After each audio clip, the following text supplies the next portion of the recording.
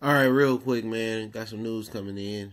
Trey Flowers come off the PUP list, PUP list, physically unable to perform list, and is reportedly going to be ready for Week 1 of the regular season versus Kyler Murray in the air raid offense down there in Arizona.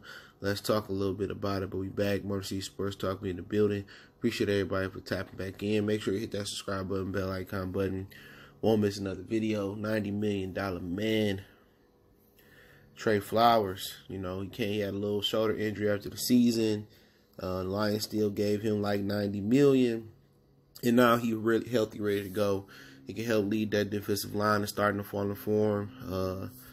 Snacks, Neal, Hand, he come back healthy, I believe. I don't know how bad his arm injury was, but they're gonna have a nice defensive line. And if they want to, make some noise early in the season and they want to dominate Kyler Murray, it's going to start with being disciplined.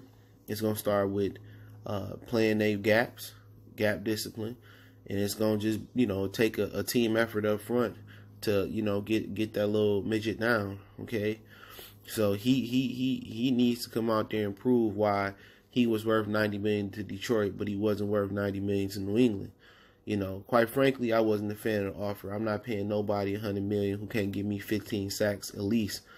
12 to 15 sacks a season, but he in a different kind of system now, and maybe they might feature him and let him do more things than they did in New England. But I mean, they need him. They need him. They no point blank period thing about it. They need him. They need him healthy, and they need the leadership out there. When they hitting the sled or they doing one-on-one drills, just that veteran leadership and that championship pedigree he can bring to that locker room. He can bring to that defensive line, that front seven. So it's just the little things out there. Yeah, he could be out there yelling and with pom-poms on the sideline, rehabbing his shoulder. But it's different when you out there, you leading the troops. You leading by example. So this was critical. I don't think there was ever a worry that he was going to miss the regular season. But then again, those shoulder injuries are tricky. The shoulder is made up of a lot of small bones. And that's when usually, you see somebody's shoulder go out in the gym. It usually don't ever come back the way it used to be, especially for guys around his age. But he got the best rehab out there. And quite frankly, he's still quite young, and they just need that leadership. And they got a treacherous first 4 weeks coming up. The air raid offense with Kyler Murray and Lincoln Riley. Was it Lincoln Riley or whoever it is? My bad. Yeah, Lincoln Riley's in Oklahoma. I forget the guy's name. I don't know why. The head coach down there. But then they got San Diego, with or without Melvin Gordon is scary.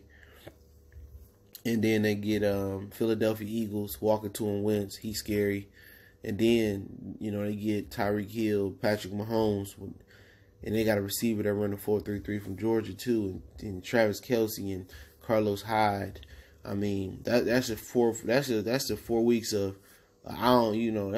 of terror right there for a team with a 4-play schedule.